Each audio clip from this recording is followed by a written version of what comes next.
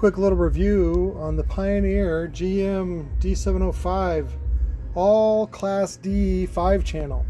So I was going through the specs online on the website, which I'll give you a link to, and they use the terms A/B to describe the 4 channels, which is a little confusing because I thought maybe channels 1 through 4 were Class AB, which you see that a lot, is like channels 1 through 4 will be Class AB, and then the Class D channel will be, the 5th channel will be Class D. So not in the case of this thing. It's very compact. It's fused at 90 amps. It does about, real world is probably right around 1100 watts total. It's CEA rated, or at least, I saw the description. The description shows that it's only the base channel is CEA rated, which is 600 watts RMS at 2 ohm. But basically all the channels are 2 ohm.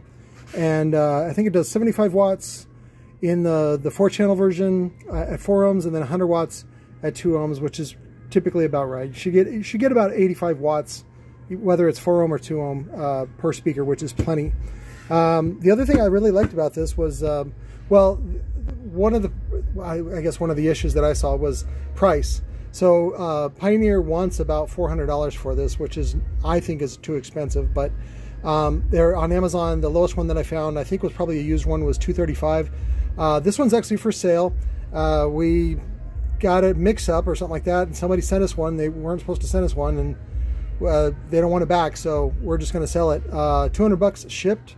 And then what I'll do is anything where because I didn't want to turn this into like QVC, but you guys seem to really respond to it, basically like a YouTube version of QVC. Yeah, what I'll do is I'll change in the title, I'll put sold when it's sold. So, but this thing comes with the bass knob manual. It's all brand new. And you can see here what they did on the transfer, the input transformer. Let's see. It looks like it uses multiple rail voltages. I don't see the outputs. Okay, so there's one, and then there's another one. So yes, it uses 2 different rails, and then here's the output section for the Class D, for the bass.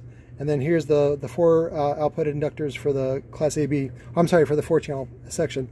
The other thing that I thought was kind of weird was that typically they do them in pairs, but they might do like a triple just for the bass output. Let me see. They can also do them in odd numbers if they're all in parallel. As far as like these would all be power supply, so it's 1, 2, 3, 4, 5, 6. And typically in this package size, TO220 is. It used to be that they were good for like 100 watts each, and then like companies like PPI and Orion would only use them for about 50 watts each.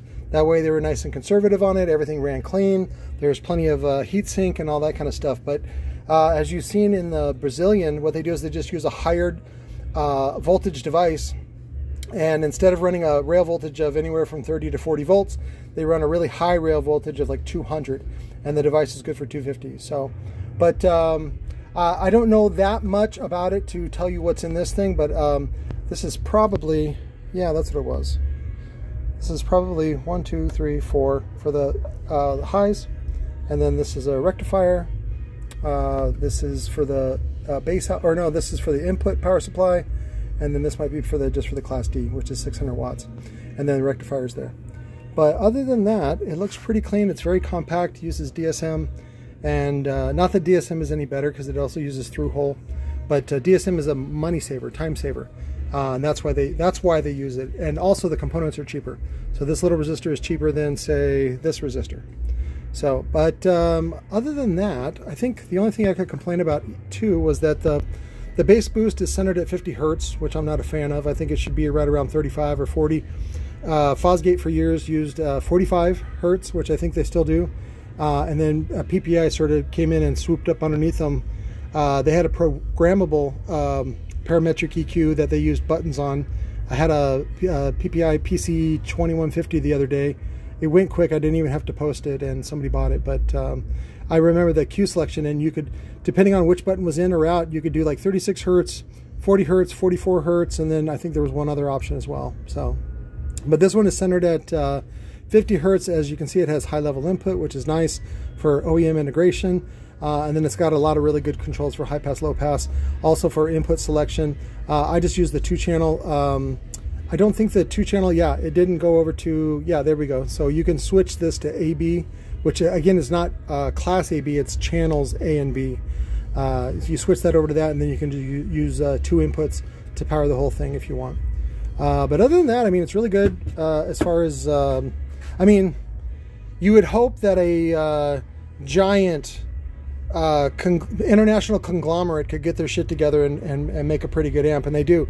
Only on the bass versions, which there were typically 2 bass versions that I've seen fail in the last couple years, but they've had this style for about 10 years. This sort of, you know, just plain classic look, I guess you could call it.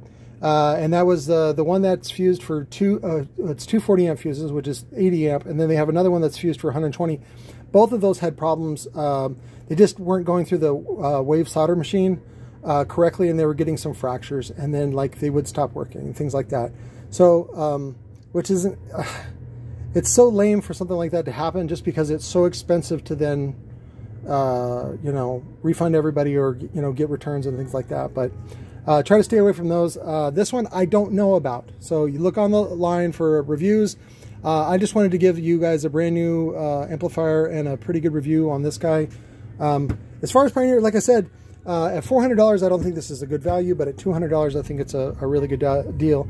Again, the channels are all 2 ohm stable, not 1 ohm stable on the bass amp. I'm going to do the review here real quick on the new RED series from Recoil, the RED 1800.5. So, love you guys. Thank you for watching.